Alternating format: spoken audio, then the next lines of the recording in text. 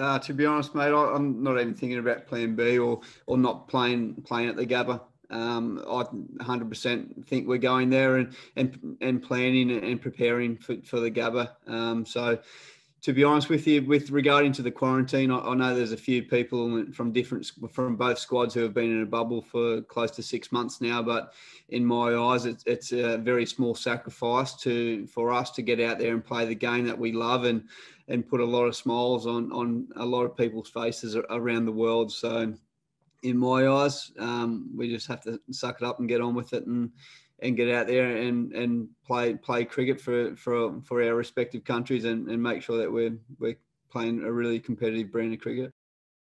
I think they've played me pretty similar. Every series I seem to come up against India, they tried to be quite attacking. I think Rahane played me extremely well in Melbourne, so I know I've already come up with a couple of different plans for him and a few different guys.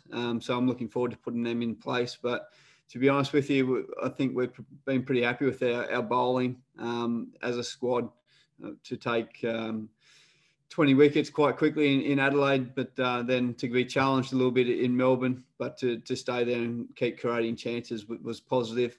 So we're very confident as a bowling group. So, yeah, I know personally I've got a few different plans to put in place. So I'm looking forward to that challenge. But, yeah, we'll see how we go.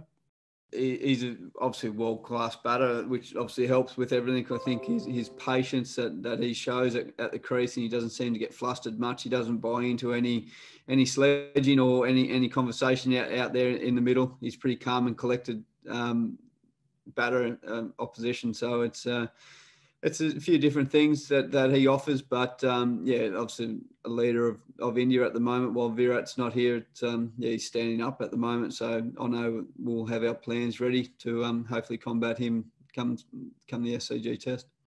Obviously, Rohit Sharma is one of the best players in the world going around, so it's going to be a big challenge for us bowlers, but we're not going to shy away from it. We love challenging ourselves, so he's a big in for the Indian side, so it's going to be interesting to see who they leave out. But, yeah, no, we'll have our plans ready for Rohit, and hopefully we can get on top of him nice and early, but respecting how good a cricketer Rohit is.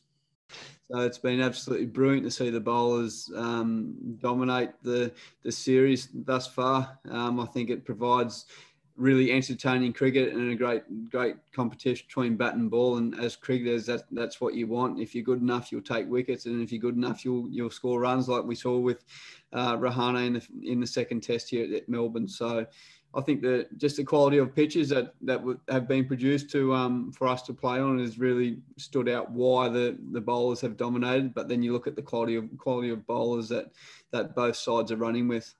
So yeah, I think it's been brilliant for Test match cricket, to be honest.